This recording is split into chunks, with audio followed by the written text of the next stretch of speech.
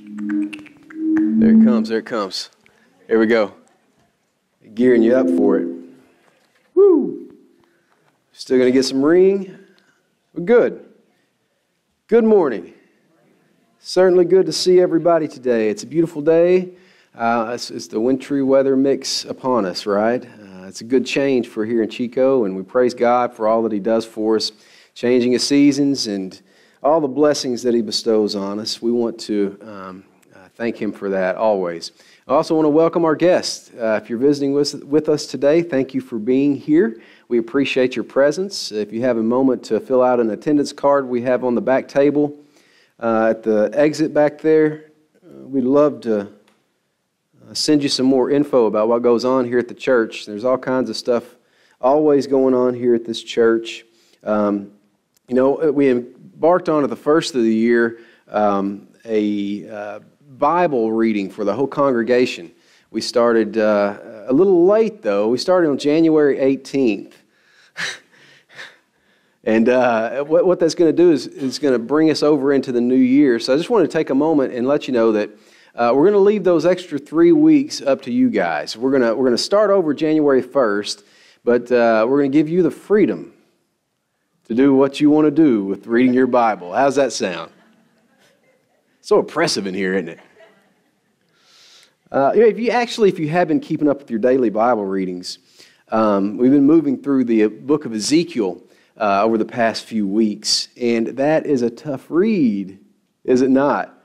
It's one of those books that carries a particularly dark overtone to it, the first half of it anyway, and it's very graphic in nature.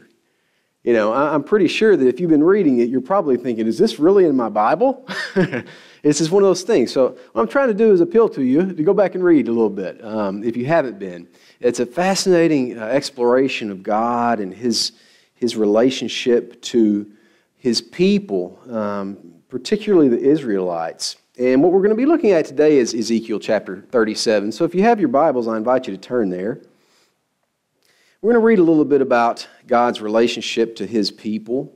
And we're going to, be reminded that at this point in the narrative and God's overall story about Him and His people, God's people have offended Him. They have been disloyal to God. And now we read about in Ezekiel, it's God's turn to offend. You can only offend God so long before He Himself starts to offend people. And this is one of the most destructive images in Ezekiel chapter 37 that we probably find in all of Scripture, the whole spectrum of Scripture. It's this picture of death and destruction. It's completely desolate, often referred to as the valley of dry bones, if you're familiar with the story. This is in Ezekiel 37. But it's interesting, as grim and as depressing as the scene, the imagery is in Ezekiel 37, we continue to read this story, and we're introduced to not only a God that will Himself offend those who offend Him, but a God who will restore those who have been offended by Him. That's what we're going to read about today. Learning how to follow a God that will restore, that will give us power, that will give us strength and confidence, even when we have failed Him greatly. And oftentimes we do fail Him greatly, do we not? As people, we have a hard time moving through this life. We oftentimes stumble and trip and fall, intellectually, emotionally, spiritually, of course. But God, we're going to read about, is a God of hope. He wants to invite His people back in. He wants to teach us that when we follow Him, we can expect certain things. We can expect to experience certain things. In following God, this is our point today, obviously. Following God leads us to experience His power, His truth, and His restoration. All those things we will experience when we follow God intently. Following God leads us to experiencing His power, truth, and restoration. Say it with me one time. Following God leads us to experiencing His power, truth, and restoration. And before we're going to get here, we're going to explore this story, the Valley of the Dry Bones. I'd like to read that to you at this time. Ezekiel chapter 37, verses 1 through 10. The hand of the Lord was on me, and he brought me out by the Spirit of the Lord and set me in the middle of a valley. It was full of bones. He led me back and forth among them, and I saw a great many bones on the floor of the valley, bones that were very dry. He asked me, "Human, can these bones live?" I said, "Sovereign Lord, you alone know." Then he said to me, "Prophesy to these bones and say to them, dry bones, hear the word of the Lord. This is what the sovereign Lord says to these bones. I will make breath enter you, and you will come to life. I will attach tendons to you and make flesh come upon you and cover you with skin. I will put breath in you, and you will come to life. Then you will know that I am the Lord." So I prophesied, Ezekiel says, as I was commanded. And as I was prophesying, there was a great rattle. I could try to memorize it. I don't know. Yes, a noise. Getting off to a great start here, huh? This imagery here, this is fascinating. There's a great noise, a rattling sound as Ezekiel's prophesying. And the bones came together, bone to bone. I looked, and tendons and flesh appeared on them, and skin covered them, but there was no breath in them. Then he said to me, "Prophesy to the breath. Prophesy, human, and say to it, this is what the sovereign Lord said. Come, breath, from all four corners, and breathe into these slain that they may live." So I prophesied as he commanded me, and breath entered them. They came to life and stood up on their feet, a vast army. You know, chapter 37, this portion of the scripture, if it's not blatantly just, the imagery here is so visual. If you're not getting an image in your mind of these things happening, you know, I dare you to go back and read it again and read it intently. Because this is one of the more awesome depictions in our scripture about God's power. And what we're seeing here, Ezekiel is prophesying about future events. This is obviously a prophetic text. Ezekiel himself is a prophet, prophesying to the nation of Israel. And through Ezekiel's actions here, we learn more about the process of following God. He's doing what God tells him to do in the midst of such desolation. He's doing what God tells him to do in the midst of death and destruction. It's a very horrid scene. And the audience, as we read Ezekiel and we read about Ezekiel's actions, the audience becomes more acquainted with the implications of doing what God says to do. If you notice, Ezekiel did everything that God said to do. We'll look more closely at that here in a moment. But when we look at Ezekiel and his actions, we'll find that following God leads us to experiencing his power first. God is a great God, a powerful God, a sovereign God that we believe can do anything at all times. Ezekiel believed that too. And I think it's important for us to take note about Ezekiel's context just for a moment. Ezekiel lived a long, long time ago.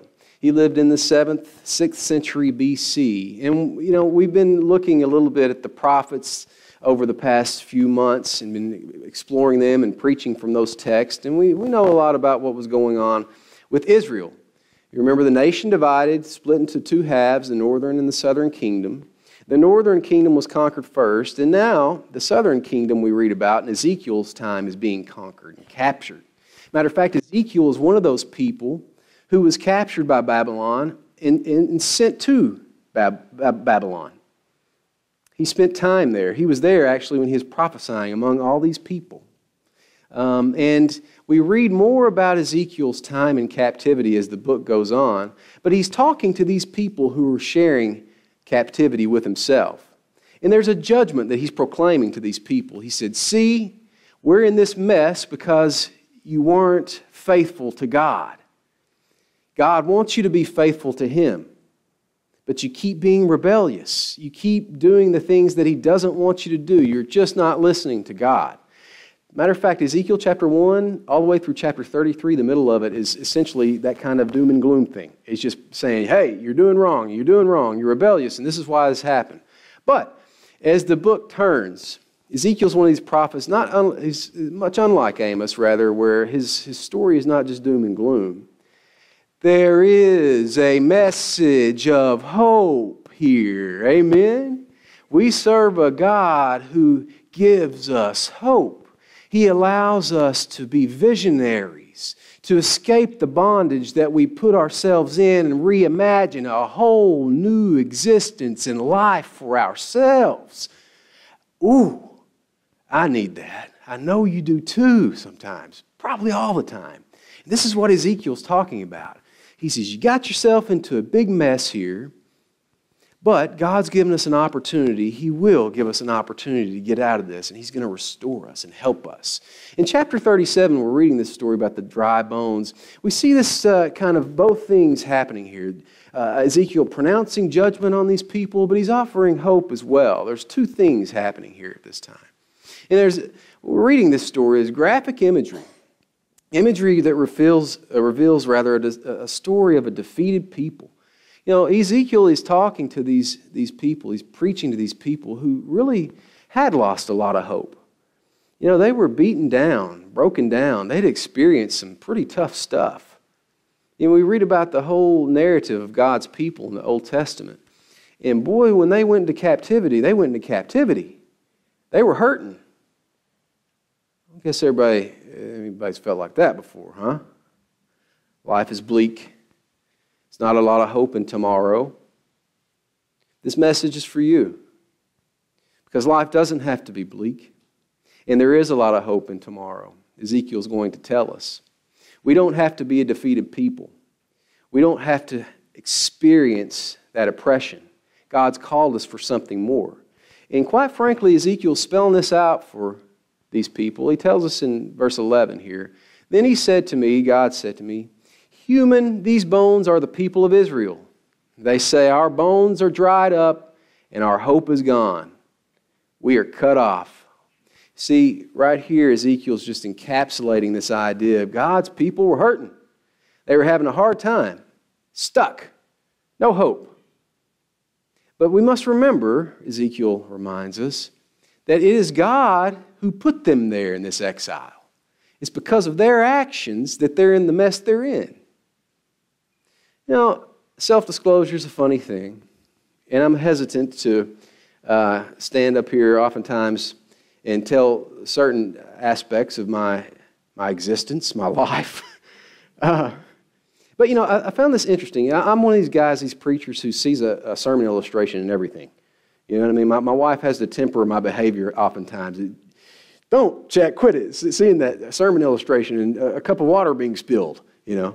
But no, this is interesting. You know, over the past week, I don't know if you talked to me last week, but I had what appeared to be a small marble in the side of my mouth, or a plug of chewing tobacco, Levi Garrett. My face was swelling up last Sunday, and my whole head the last 2 weeks ago started really hurting. Oh man, it hurt. Anyway, I come to find out that I had a crown popped off about over a month ago, and it didn't bother me at the time. But what happened was it got pretty nasty, and an infection set in my mouth, and it just started swelling up, and you know, by Sunday night, my wife can attest, I was maybe not so much, or maybe I was, I don't know. You know, and I understand that in the terms of pain, and it's relative, right? I mean, I know many of you experience an enormous amount of pain in your life, and I'm not addressing the pain aspect necessarily here, but what I am addressing is this. You know, I went to the dentist, I sat in a chair bright and early, 7 o'clock on Monday morning when he opened. I was there waiting to get in. He said, "Oh yeah," you know, he looked at it, crown came off, yeah.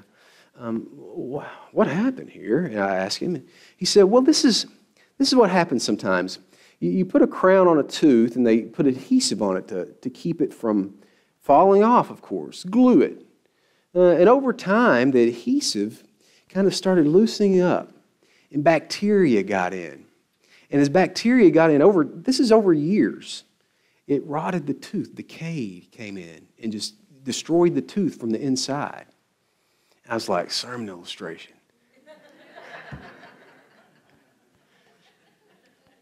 Watch out. This is what happened to God's people. They started with a little bit. Just a little bit crept in. A little bit got under the glue, the coverage. They let a little bit in. It creeped in, until it finally just decayed the whole bunch of them. No. It's a whole other sermon illustration we can get into later. But the beautiful thing about this is, even though these things happen, and these things, these infidelities, caused their exile, the Israelites, Ezekiel's going to remind them that God has the power to reconstruct, too. He has the power to build back. He has the power to make things better, and that's the kind of God we serve. Ezekiel, who's following God at this time, follows the Spirit.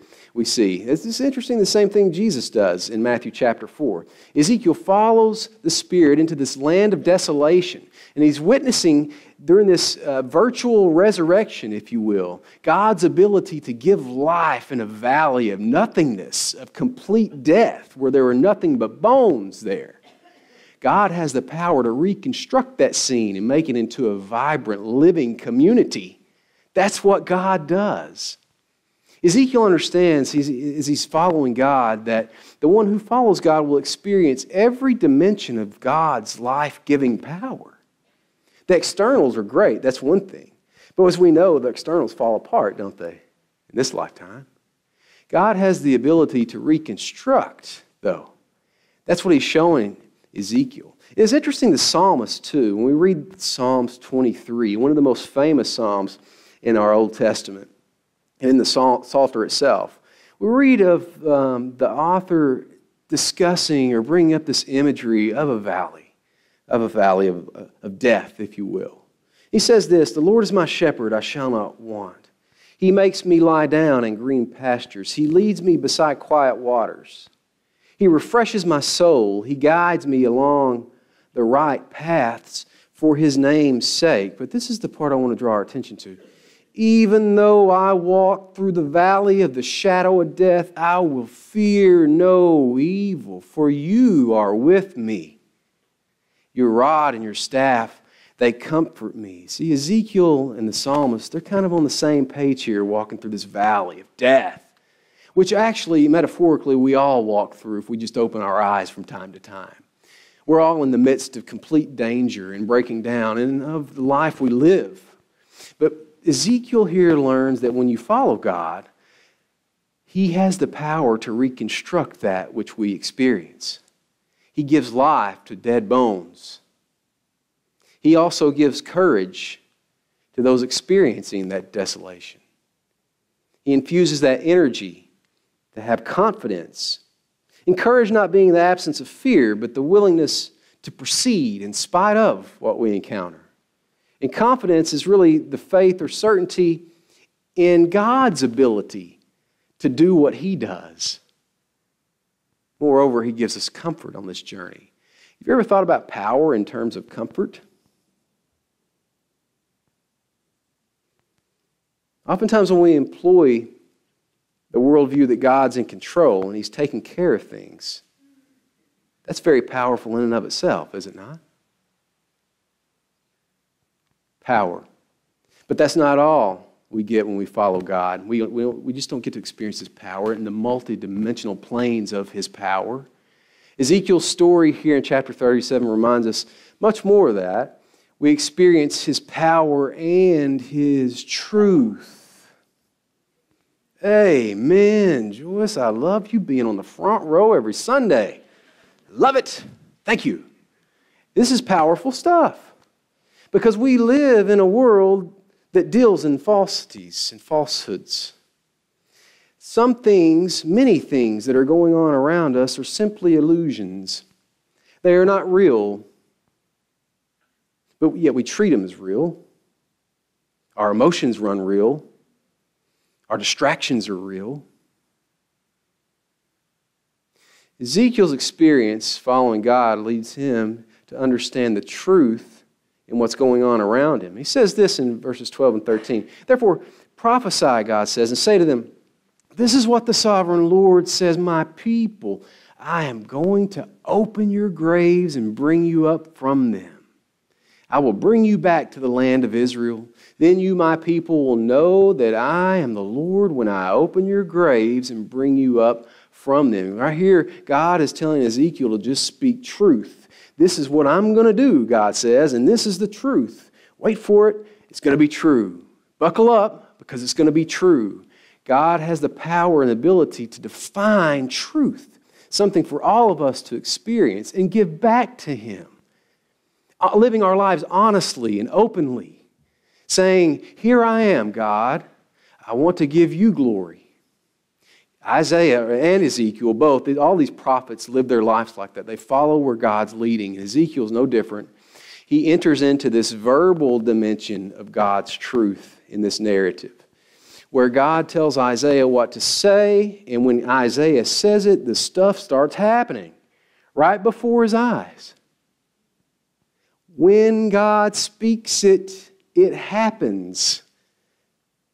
That's something for us to take note of. God has the power to establish truth, in other words. In chapter 37, verse 9, which says this, prophesy to the breath, prophesy, son of man, and say to it, this is what the sovereign Lord says. Come, breath, from the four winds and breathe into these slain that may live. God Himself is commanding things that we don't even see, things that we don't even think about. And it reminds all of us of God's ability to control the things unseen, the mechanics behind the scenes, if you will. God has the ability to command life to happen. And we think about this breath of life. I was reading this text, and it always reminds me of Genesis chapter 2, verse 7, where if you remember the creation story, this is the second creation story, in fact, we read in Genesis, but He creates Adam, and it almost appears from dust and dirt, and Adam's just kind of laying there until He breathes life into his nostrils, the breath of God. Ezekiel sees this truth. He witnesses this truth. Oftentimes, when we follow God, we can see Him working. We can see the things that we normally don't see happen. But we have to go where He's going. We have to be led where He's leading. Just as God raises His army in Ezekiel, we see this image come to life for us as we read. God establishes a reality of hope for His people. Not only is God powerful enough to do this, not only does He say it's going to happen and it happened, God's got a mission for it. He's got a plan for it. It should inspire an enormous amount of hope for all of us, especially His people we read about. Through Ezekiel, we find God promising to raise people up, introducing this truth of resurrection. So it doesn't matter how many times you've been beat down, God will raise you up. That's what He does. And moreover, this life in the end won't beat us down at all because we have victory in what God's done through Jesus.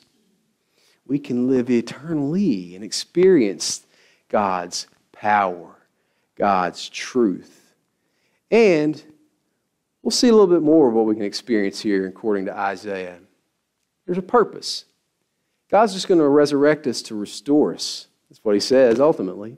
I will put my Spirit in you and you will live, and I will settle you in your own land. Then you will know that I and the Lord have spoken, and I have done it, declares the Lord, signed, sealed, delivered. Amen.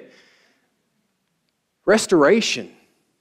That's what we see here. God has the power to restore. He's going to raise you up. He's not going to raise you up just to get kicked around again and beat around in the same old patterns that you used to get beat around up in. That even makes sense. God has something prepared for you. He has prepared something great and grand for us, and He wants to give us a whole lot of it. And there's these four dimensions of God giving here that we see in Ezekiel. For one, God's intentional about restoring. God chooses to act on our behalf. It's not anything that we've done. It's not like you have to follow these rules and be just completely picturesque, picture-perfect kind of cookie cutter cutout of rules and regulations. It's not about that. It's about living our lives and giving glory to a gracious God, wanting to adjust our patterns of behavior and our intellect in order to serve Him and see what He has in store for us. But God's the one who's doing that, Ezekiel reminds us. Also, we see this dimension of life, both presently and eternally, that God restores for us.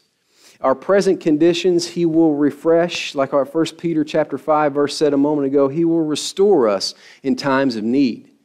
When we have difficulties or even good times in this life, God will help replenish our sense of stability and identity, and He's got something prepared for us in the long run. There's an eternal dimension to God's restoration. And I think one of the most important dimensions of this is destination. One of the last knowledges too, I'll just go ahead and throw it up here. I think these two are critical for understanding God's restorative purposes. God has something in store for you. He created you to end up somewhere. That's fascinating if you think about that. He's got something in line for you. So what I'm saying is, you don't get distracted by what happens today. We put our faith in God to know He's got something in store for us tomorrow. Amen? And then knowing that kind of completes this idea of restoration. Knowing that God is the one who graciously and mercifully restores us and resurrects us and gives us truth to work within, the framework of truth, and gives us the power to recognize that. Ezekiel's prophecy here, as we're closing up, reminds us that God does desire a relationship with His people. Oftentimes we find ourselves in exile or find ourselves in this intellectual limbo where we just don't quite understand what's going on in our lives or the lives of a loved one. But God here reminds us that He cares about His people, all of His people, and He's willing to go the extra mile to restore that relationship with His people. And we see that embodied in the notion and message of Jesus Christ. God gave us His only Son to show us that He's willing to go there. He's willing to give us that home, that security, moreover, that power, that truth, that restoration that only He can provide. It's through Jesus that we recognize that. So in other words, I guess what I'm trying to say is when we follow Jesus, we follow God, and we experience what God has to offer through Jesus. Amen? I don't know how to close the sermon much better than that. I think that's good. Hope it is. This week, let us go where God leads. Let Him open up the doors for us so we can see His workings, not ours. So we can see His truth, not ours, because it's oftentimes distorted. And let Him be the one to restore us, not us. God has promised to do that for His people, and He's going to do that for His people. If you need help getting that power, getting that truth, getting that restoration, I'm going to offer you an opportunity to come down here. We can pray with you and let you be restored into the Lord like that. And if you haven't been baptized today to experience that full restorative glory of God, we're going to give you an opportunity to be baptized right now. Would you come forward as we stand and sing? Someday you'll stand as a bar on high. Someday your record you'll